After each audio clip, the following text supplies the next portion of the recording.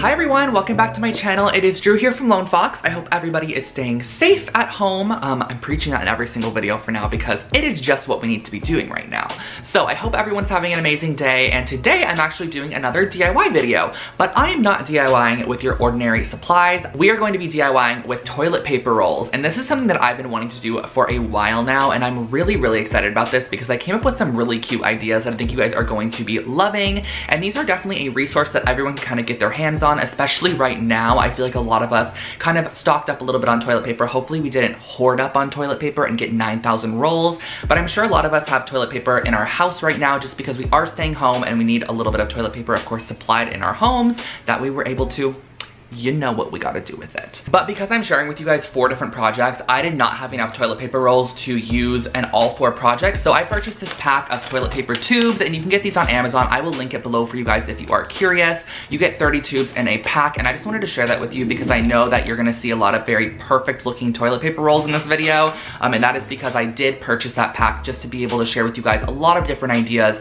That way you could start saving up your toilet paper rolls at home to use in your projects. And the second thing that I wanted to mention is that all of the money generated on today's videos through the ads that you guys watch. So whenever there's like a little ad break in the video, I get a very tiny amount per person. It's literally like less than a penny per person, but it ends up adding up in the end, of course, and I'm going to be donating all of the money made on today's video to the CDC Foundation to combat coronavirus. So keep in mind that if you guys see an ad in this video and you watch the ad fully through, I make a tiny percent more, and this is not me saying you need to watch ads in all of my videos at all. You can skip whatever you want, do whatever you feel like you want to do, but if you do end up watching the ads a little bit longer than you normally do today on this video, you are actually helping donate a little bit more to the CDC Foundation. And I want to just quickly tell you guys what the CDC Foundation donation is going towards, and it is going towards funding medical supplies, increasing lab capacity, deploying emergency staffing to US public health agencies, providing support to vulnerable communities, addressing health communication needs, boosting clinical research to improve health outcomes, building capacity and infrastructures for global response efforts, and much more. So it's donating to a lot of different sectors that are kind of affected by coronavirus and need the funding, of course, such as medical fields, vulnerable communities, and also lab research. So I felt like this was just a great foundation to donate towards because they're kind of donating to a lot of different sectors, which I liked, and I'm also going to link their website below in case you are curious and just want to check out a little bit more. So everything generated from today's video is going to be donated directly to the CDC Foundation, which I am extremely excited about. Okay, I know that intro was a little bit longer than usual, but I think it was definitely worth it, right everybody? Anyways, let's jump into today's DIY projects using toilet paper rolls because I think you guys are going to love them. So let's get started. For our first project, we're going to be using some cement powder, toilet paper rolls, candlesticks, and a hot glue gun. And this is my favorite brand of cement. It is pre-sifted and super smooth. And I just wanted to share with you guys how the larger roll is actually from a toilet paper roll, and then the other one is the store-bought Amazon roll. So I just wanted to show you the size comparison for those. So what I'm starting off by doing is taking my toilet paper rolls and pressing them against a little piece of cardboard, and I am going to be gluing around the outside edge just to create a very secure, tight bond. And I don't want any glue on the inside because we are essentially creating a mold for our cement. So you're gonna wanna pipe the hot glue around the outside edge and just let that dry for about 10 or so minutes until it is fully dry.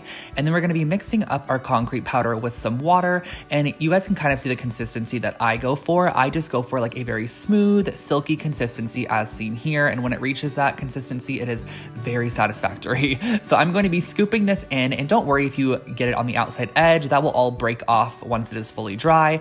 And I used a popsicle stick actually just to kind of make sure that the cement was just everywhere inside of the mold. And I also suggest to repeatedly tap the actual cement mold up and down on top of a tabletop.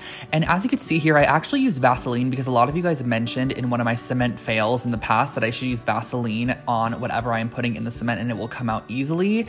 However, when these were dry, I'm gonna let you guys know right now, it did not come out, but that is no worry because candlesticks are super inexpensive and I would gladly remake these again. So for my next one, I'm actually varying the heights of the cement. So this one's going to be a full one that is completely filled up with cement. So I push my candlestick about 2 inches down in, and I'm using a popsicle stick to scrape off any excess on the top. And then I am moving on to the smallest one, and I only added about maybe 2 inches of cement in that one, pressed it down in, let it dry overnight completely, and then this was very satisfying as well. You can just cut away the mold, and this cardboard is really nice. It just peels away super easily, and once you get that big chunk, it is so nice. Like, look at how this unwraps, and I am just absolutely obsessed with these. I tried to pull out the candlestick to see if I would be able to just reuse these and put the candlestick back inside, but they didn't come out. So if you guys have any suggestions on what I can use to kind of create a non-stick bond with whatever I'm placing into the cement, please let me know. And if there is any leftover cardboard, or you just want to smooth the surface of your cement, you can give a light sanding with some sandpaper, and that will finish these off. These turned out super cute, and I am obsessed with the vibe.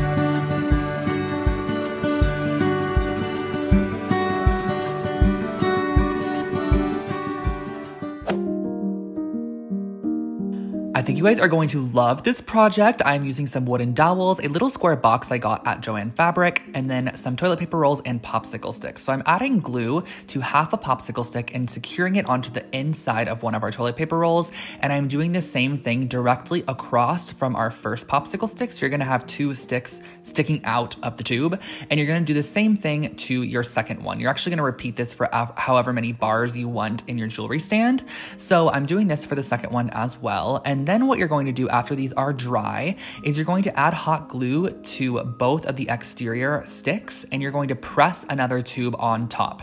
And this is how we're gonna get a nice strong bond between 2 of these. But if you had paper towel rolls, this would work just as well. However, I'm using toilet paper rolls, so I pressed these 2 together, and I'm going to scrape off any of that excess glue. And once it is dry, you can actually just roll it off of the surface. So I'm repeating on the opposite side as well. These are our 2 little rolls here, and the way that we're going to be actually making them stand is cutting down some wooden dowels, and I have an 8-inch wooden dowel and a 10-inch wooden dowel. Then to secure the wooden dowels in, you're going to create a little slit right into the center and just push your dowel right inside, and it looks really great and actually finished off. So just add some hot glue into the hole, add some onto the end of your stick, and just press it nice and securely down through the hole.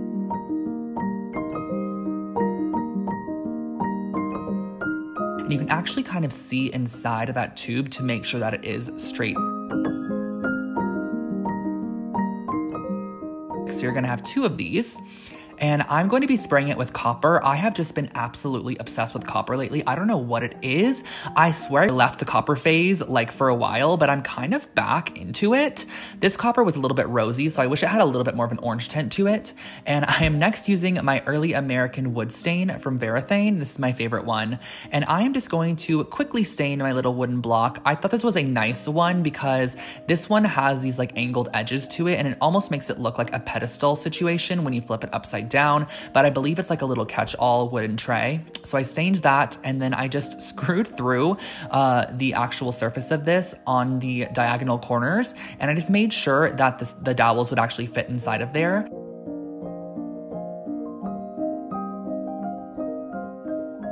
I let them dry for about an hour, and then I'm going to be pressing them down through the holes that we drilled through, and they're pretty snug, but what I did was I actually flipped it over and just applied a generous amount of hot glue to the bottom of these just to make sure that they're going to stay holding upright, and that finishes off our jewelry stand.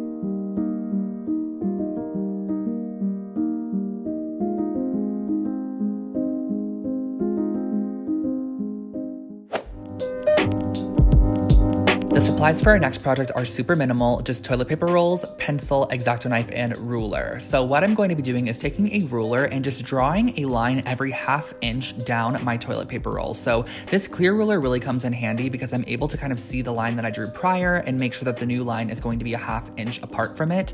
So you're gonna have all of these lines on your toilet paper roll. Now this next part looks kind of hard, and honestly it was for me because my X-Acto knife was extremely dull, but if you have a fresh one, or if you just go very slowly, this is pretty simple and easy. Not to mention the Amazon toilet paper rolls are just a little bit thicker than your traditional one. And you're gonna be repeating the process for all of your toilet paper rolls. So you're gonna be using an X-Acto knife to cut down, leaving about a ½ inch from the start and to the end of each cut that you do. That way it is not actually separating the roll, you're just creating slits down the center. So next what you're gonna do is you're gonna kind of put your fingers inside, and we're gonna be shaping our lantern. So what we're going to be doing to shape it is you're gonna press out the center and give it a fold. So you're gonna do this all the way around, and I wanted to do one full lantern with you guys without doing any form of cut. So I am going to be kind of pressing around the whole exterior of this, but from the inside, and creating a fold. Then what you're gonna do is kind of just use your hands to push this, and as you can see, it's already taking the form of a lantern. So I'm going to be kind of pressing and maneuvering this out and just really, I don't know, just kind of shaping it, you know, like you're just gonna use your hands to shape it, and you're gonna do the same exact thing to all of your lanterns.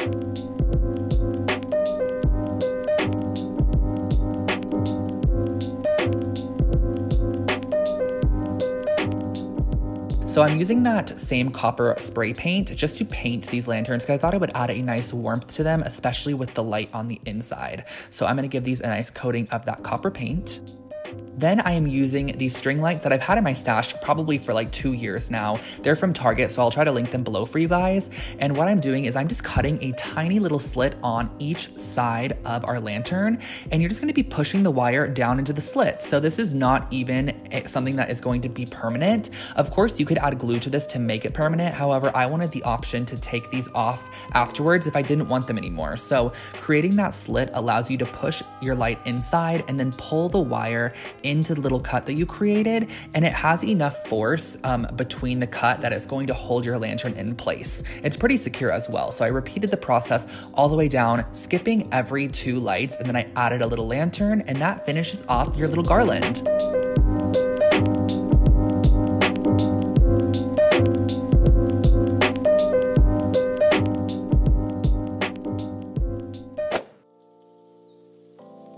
And for our last project, I am using 14 toilet paper rolls, a brass ring, a mirror, and some black paint. So what we're gonna start off by doing is actually cutting our rolls directly in half. So you're gonna cut down one side, then flip it and cut directly above the cut that you just created, because we're basically gonna want these half sphere shaped like pieces of toilet paper roll. And I really wanted to create something large scale out of toilet paper rolls. I knew I didn't want everything to be very small. I wanted a larger scale item. So we are gonna be creating a really cool wall mirror that kind of has like a kind of funky retro vibe to it, which I think is really fun. So we're gonna be cutting all 14 of our rolls in half, and we're going to basically be putting them on the exterior of this ring. So I am starting off by just placing them just so I can get like a visual look at what I am working with. This kind of sunburst shape is really nice. And I am going to be using my Gorilla Hot Glue, which is my favorite one, linking it below because it works on literally every single surface and holds everything incredibly.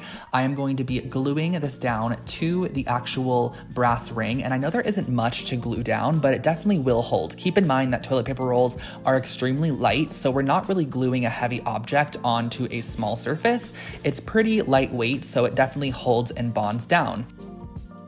And I have reached the end, so I'm going to be gluing in my last half of a toilet paper roll, and I'm going to be flipping this over because I want to add the mirror.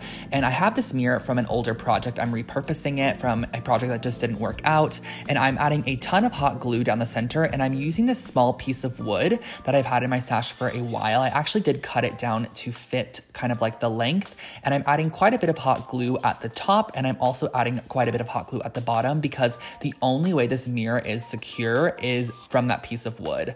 Now, I really wish I had spray paint, but I was completely out of black spray paint, and I was not about to leave my apartment to go get some black spray paint. So I decided I'm resorting to hand painting this, which is actually pretty therapeutic, not gonna lie. And it took up a little bit more time, which it seems like lately we have quite a bit of time. So I went through and I painted this completely with one full coat of the black acrylic paint.